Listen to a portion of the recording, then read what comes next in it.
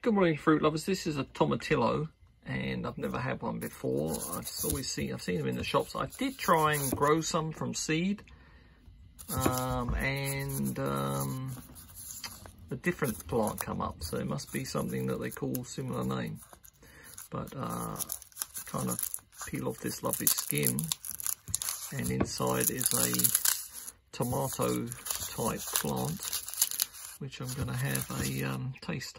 Doesn't look like it gets red or orange or yellow. This has been sitting there for a week and nothing's happened.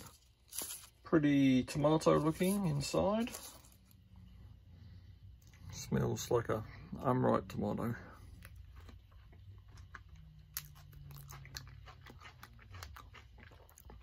Weird. I don't know if I like it. It's kind of a mixture. I don't know.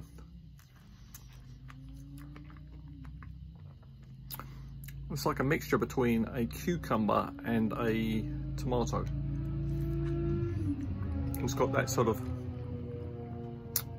earthy, cucumbery taste, and but a tanginess of the tomato.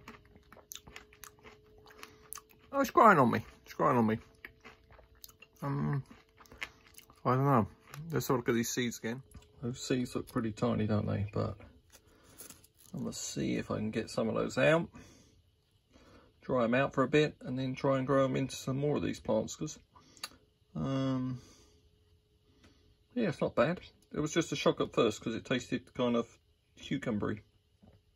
Okay, anyway, there you have it. Tomatillo.